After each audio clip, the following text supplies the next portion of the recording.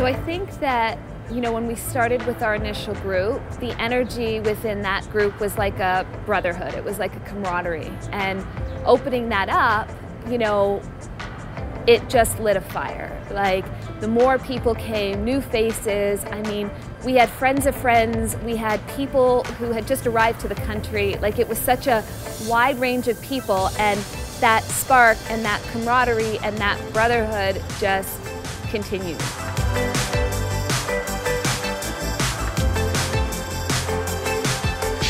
It's important to have a community that is outside, like, let's say, a club setting or a bar setting. It's nice to see that we can do things together that is day-to-day, that is fun, and that is really good for your body. I think one of the greatest things about it is all the new friends that I've made. I've seen a lot of the people out on these runs, on the street, out at other social events, and never had the chance to really meet them. So that's probably been one of my favorite parts about this.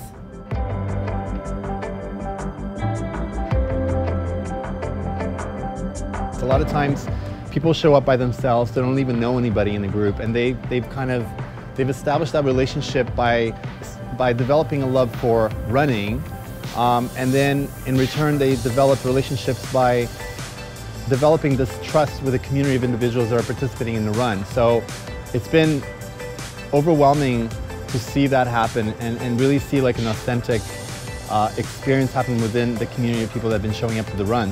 When I'm on my own, I don't feel as if I can get far enough, but in the group it gives me a better challenge, a sense of purpose. Because this team is so welcoming and so non-judgmental, non-competitive really, it's an easy way to just go back into running and have it with your LGBT friends and family, really. It's been a super encouraging, inclusive environment, and I think we could all use that right about now.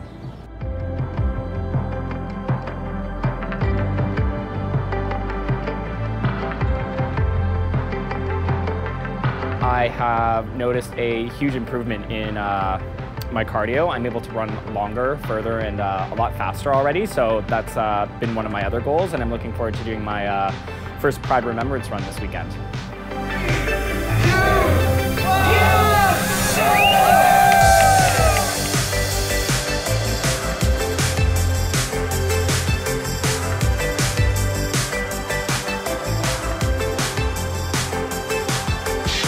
We would really love to see it evolve into the entire LGBT community so that everyone feels welcome and uses sports and fitness as an entry point or as a way of socializing while doing something that's really good for yourself and positive.